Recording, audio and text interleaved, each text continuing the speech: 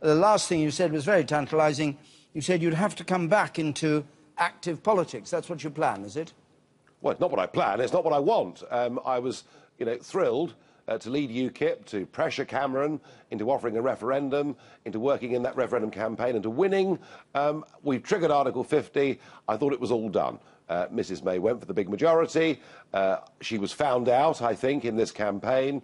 And what's remarkable about Corbyn's achievement is he's getting Remainers in London voting for him, but he's getting UKIP voters around the rest of the country voting for him too. Now, of course, he's not going to be able to form a government on his own if it works out that way. But if we get a coalition with him and the SNP and whoever else, then we may well be looking down the barrel of a second referendum. Is the whole Brexit campaign, the Brexit decision, is it all in jeopardy now?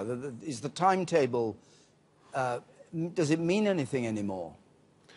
Well, I mean, let's see. There's a long way to go. But I do think this. I think, let's say the other result happens. Let's say May scrapes through with a small majority or forms a minority government, I don't know. I'm not sure that her credibility is going to be very strong in Brussels. So I think, yes, the timetable, whatever happens here, is likely to get pushed back. But how confident are you that there'll still be what's called the hard Brexit that you wanted and that you think you won a year ago?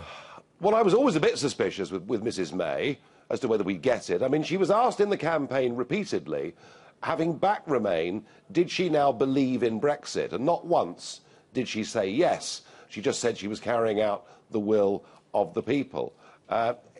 This may prove to be unfinished business. Vicar of Bray, you think she is? I do, yes. Vicar's daughter, Vicar of Bray. Very much so, yes.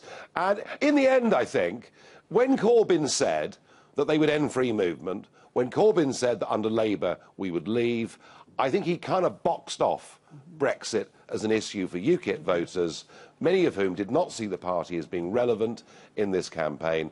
And ultimately, I think the shock we're seeing here tonight is all about personality.